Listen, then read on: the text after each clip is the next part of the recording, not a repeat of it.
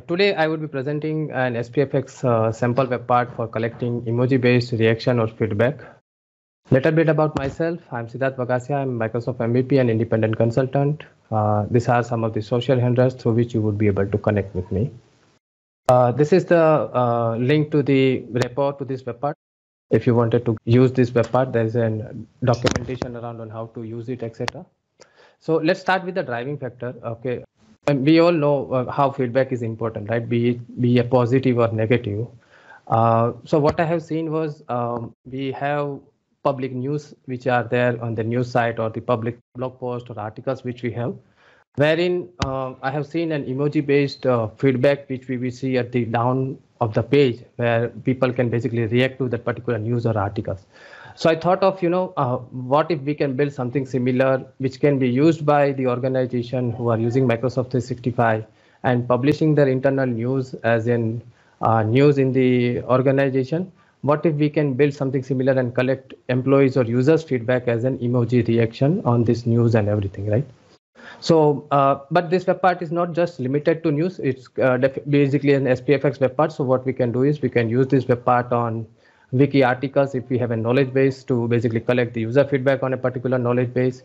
And also it can be used in the blog post if you are having an internal blog on SharePoint, right?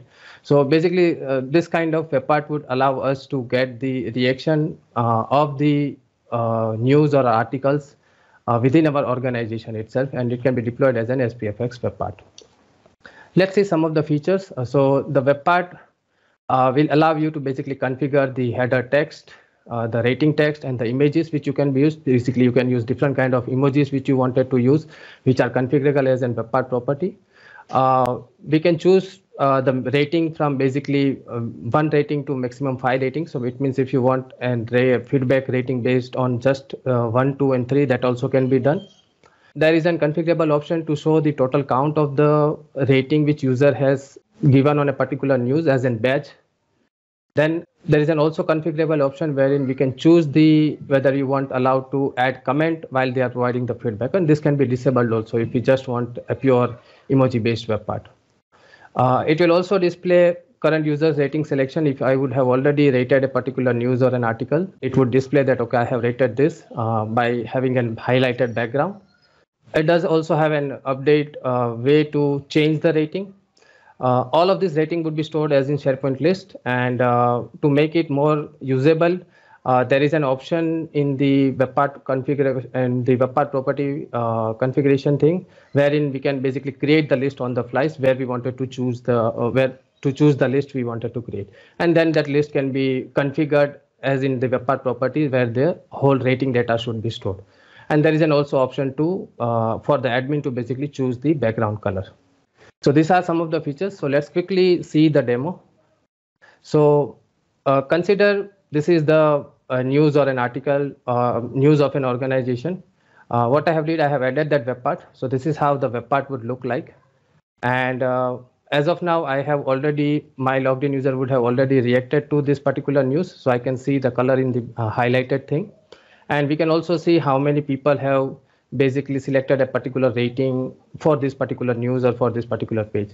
So all this data is dependent on the page name. It means the data is stored against the page name, and based on that page name, the data would be filtered and would be displayed here. And there's an option to basically add comment to it and then submit the feedback again to update the feedback. So now let's see the property windows. So from here, basically, we would be able to choose where we wanted to store the rating data. If we basically are kind of using the same web part at multiple places in the single site, it will allow you to basically choose the list and which would be configurable. Using this button, it will automatically create a new list based on the list name which we have provided. If at all we wanted to, if you are using it for the first time and we just wanted to dynamically create the list. Then this is the rating text, which would basically, we would be able to configure the text which is displayed on the top of the web part.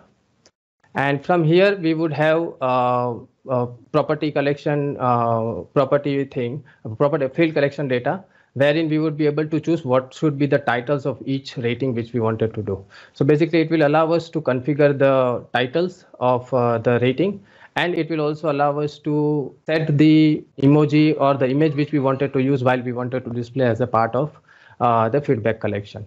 So here, as I said, you can either choose from 1 to 5. You can either put, if you want 3 rating system, just configure 3 rating system, and it will automatically only put the 3 ratings images in the web part, right? Then there is an option to enable and disable comment. There is an also option to enable and disable count. And we can also choose to basically configure the background color of the web part, right? Now, to make this more usable, like we would know that whenever a news is been created, it might be created by some content team or probably somebody who would be handling the news and everything. I thought of having this an automation wherein as soon as a news has been created, we should be able to add that news into the web part, right? So my friend Kunj helped me write and power automate, through which once we will basically able to whenever we add a new web part or a new news post, okay, it will basically automatically add this web part onto that page, so that the actual content writer don't have to go and configure this web part every time we wanted to do it. So let's quickly see that demo. I'll just use any blank page.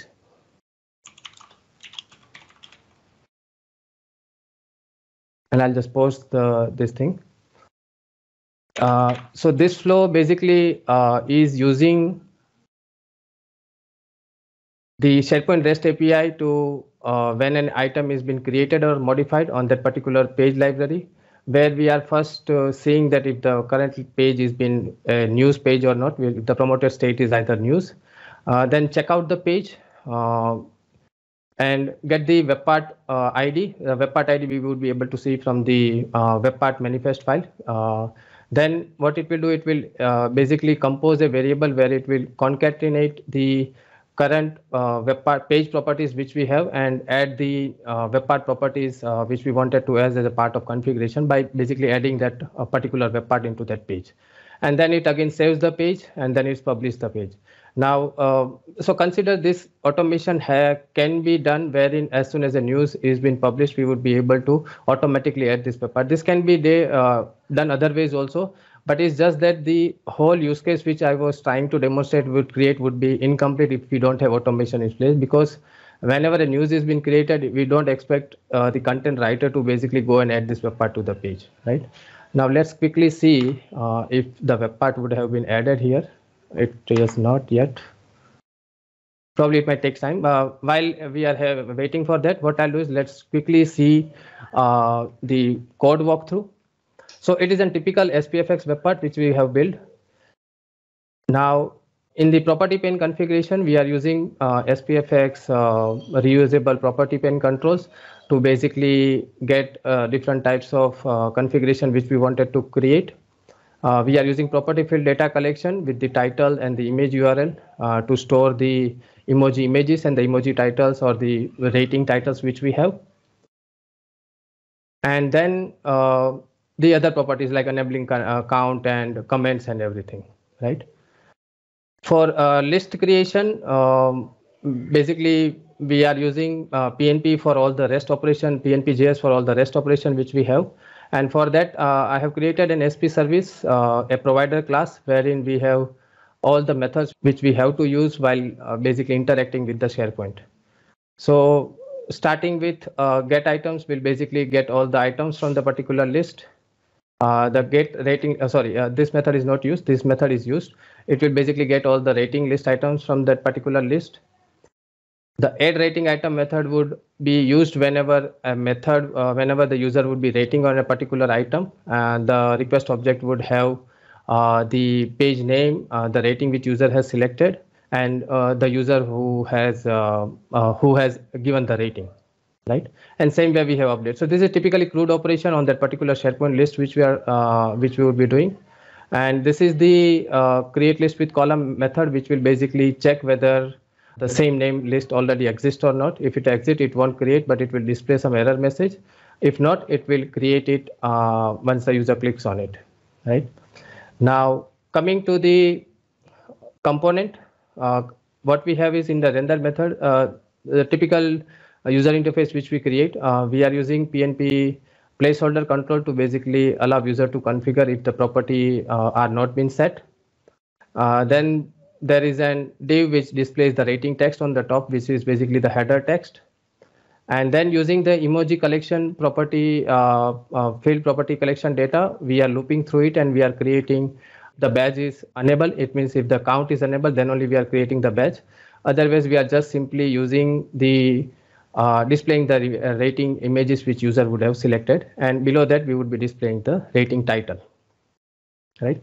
And if the comment is enabled, we have a text field which will basically capture the user's comment and add it in the SharePoint list, right? And then on the button click, we have a submit rating, which basically calls the SP service provider methods. This is the logic where we are basically using the indexes of the column, because we have a 5 rating index mechanism which we have. So the columns are fixed like rating 1, 2, 3, 4, and 5. But the user can use any text which we wanted to store. So to do that dynamism, what we are using the switch index, wherein we are selecting the indexes and everything, and basically making that rating field dynamic in the nature, right? And then the page name to be stored. And then a typical method wherein we are adding the rate item, and if it is successful, we just display a dialog saying that your rating has been successfully submitted, etc. So this is the typical code walkthrough. I mean, typically, in a way, the operations are simple, which we are doing in the SharePoint thing. Let's quickly see if the automation has worked correctly. I hope so. It has not. It has not. Probably it might have failed or something. But we have this thing in place wherein we are, once a user creates a news, the web part will be automatically added. We are planning to write a blog post also. So this like how to automate this thing, which we would share later on the social media. And the last point which I wanted to cover is the SharePoint list schema which we have, which is very simple in nature. We have title of the user, current logged in user, the page name, the user who has added the rating. So we are storing the email address to have the uniqueness. And then we have the columns like rating 1, 2, 3, 4, and 5, and the comment which we have done. So yeah, all the data has been stored here and basically been captured in the rating way we wanted to do it. And if anything we wanted to update here as in comment, what it will do, it will basically update the rating, and it will also change the rating to that particular item which we have selected. So yeah, that's it from my side. Thanks, Besa, and over to you. Thank you, Siddharth. Really, really cool stuff and super clean implementation. And don't worry about the small demo hiccup there, but it's great to see that automation thinking behind of the scenes as well. It's all about the inspiration as well for the community.